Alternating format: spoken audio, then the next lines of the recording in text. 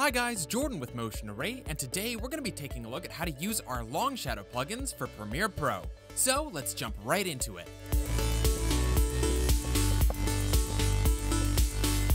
Okay, so let's start by going down to our effects panel and looking through the video effects folder.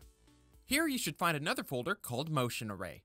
If you don't have this folder, or if you haven't installed our Longshadow plugin yet, then you can check out this video here, where we detail that process, and I'll link to it in the description below. But once you've got it, it works pretty similar to any other effect. Just drag it and drop it onto your footage to begin using it. I'm actually going to be placing it on some text to show you how it works more easily. Once you place it, you might notice that there's a red X over top of it. If that's the case, don't worry, all you have to do is highlight the piece of footage with the plugin, and then go up to this box here in your Effect Controls panel. When you click it, you can sign into your Motion Array account, and as long as you have an active paid Motion Array subscription, this plugin will be active. So, now that you've got this effect started, let's go over how to get the most out of it. You can see that it's pretty simple out of the gate. When you first place down it on your clip, you can see that it gives a pretty nice shadow effect. Now, its primary goal isn't to create a realistic looking black shadow behind your footage. There is already a Premiere Pro effect for that purpose. You can use it in a similar way if you want to, but it's really more for a stylistic effect. The primary difference with this effect is that it doesn't detach from the rest of your object that you've placed it on. And you can additionally control how long or short the shadow distance is. To start to play around and edit your effect, highlight your layer with this effect and then go up to Effect Controls. Here you should see at the bottom all the different parameters that you can use to influence this effect: amount, angle, opacity, and color. Let's start with amount. This refers directly to how long or short the actual shadow will appear. By default, it's set to 200. But you can take it all the way down to 0, and all the way up to a point where it passes through the edge of the frame. Next up is angle, which, just like you'd imagine, changes the angle at which the shadow is cast. By default, it's set to 130 degrees, but you can input any angle or multiple of values. But we'll get back to that a little bit later. Opacity is pretty simple. It will just influence how transparent or opaque your shadow is. And finally, we have color, which you can click on and select the specific color of your choice. If you need an incredibly specific color, you can input a hexadecimal color value, or click on the eyedropper here and select a particular color that you've already got an image of. Or to keep color palette consistency with the rest of your footage, you can select a color from within your frame. But even though that's all the parameters that you have access to, that's far from the only thing that you can do with this effect.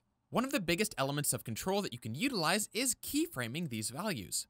By clicking on the stopwatches so that they turn blue, you can activate them to keyframe any changes you make over time.